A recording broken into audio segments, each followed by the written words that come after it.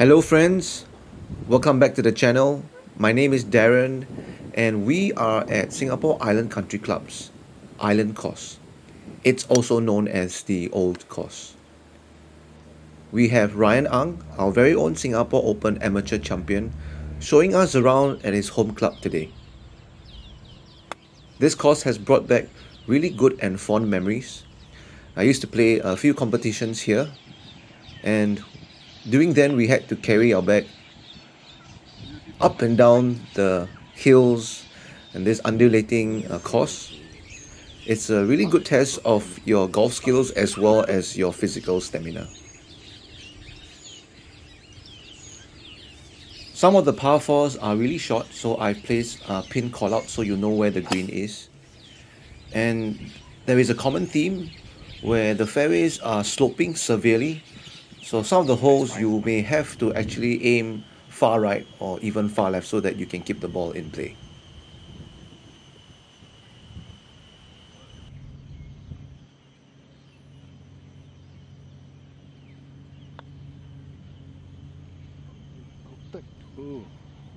Hole 3 is the most scenic hole.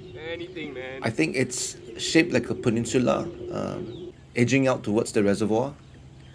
And on this specific drive, you have to place or even drive your ball towards the center or right side of the fairway. To the moon. And as you walk up the hill and towards where Ryan is hitting now, you can see this beautiful view. And I must say that it's really breathtaking. And I would actually spend some time to admire the view from this fairway.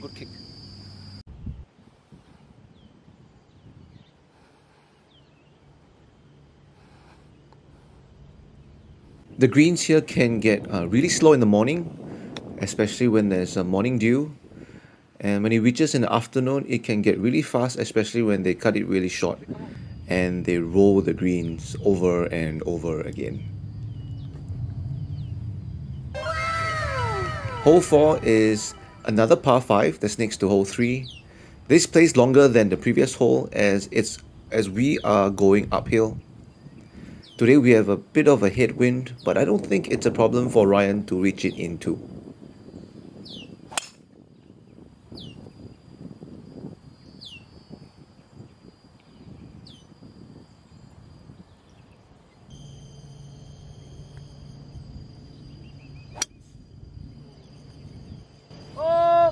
Boop!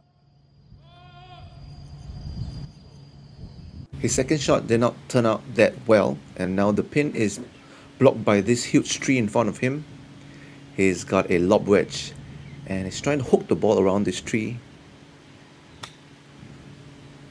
Unfortunately, it did not turn out the way he wanted to. However, he's still able to save par from this spot.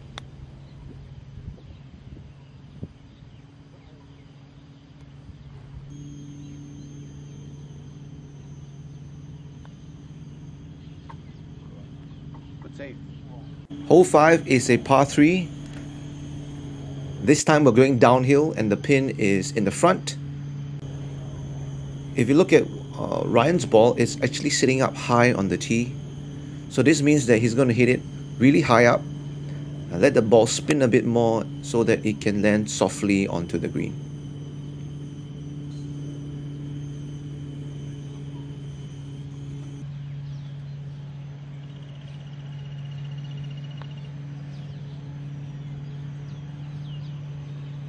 Hole 6 is a long par 4 at 412 meters.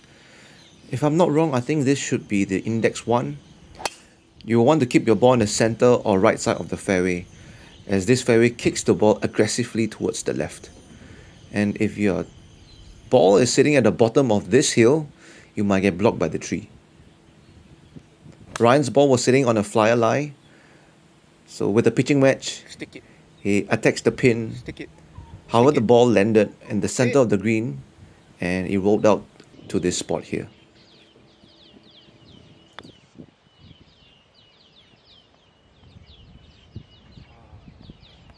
Hole 7 is a par 4 at 379 meters. That'll be fun. I really like how this par 4 looks. You have the trees sort of forcing you to play a shot accurately in between them. and you have to keep the ball low, otherwise you will hit the branches or even the leaves. Ryan hit this exceptionally well. And now he's left with an uphill ball above feet lie at 124 meters. He played this at about 135 meters because of the uphill and as well as there's headwind blowing into us. He came up slightly short.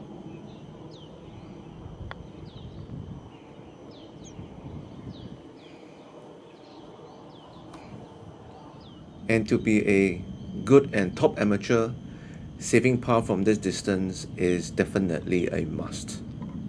Good save. Hole 8 is a short par 4 only because of the slope. If you hit it center or center right, the slope will actually kick the ball forward or push the ball forward. So you may actually leave yourself with a short iron or a wedge in. It's like Drew worthy. How he did it.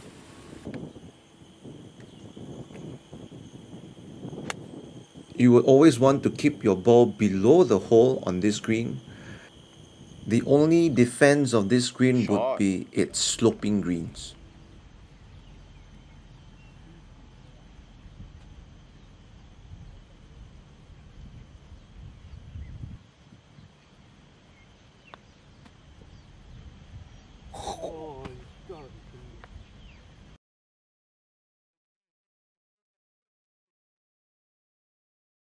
Hole 9 is a par 3 at 160 meters.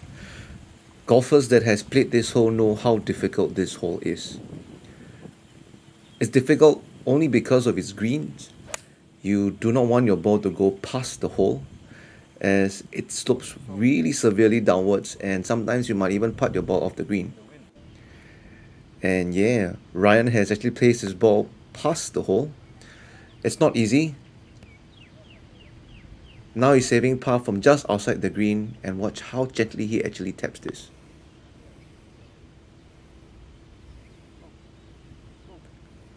Saving bogey from there is actually a great score, as I've seen many walking away with double pars.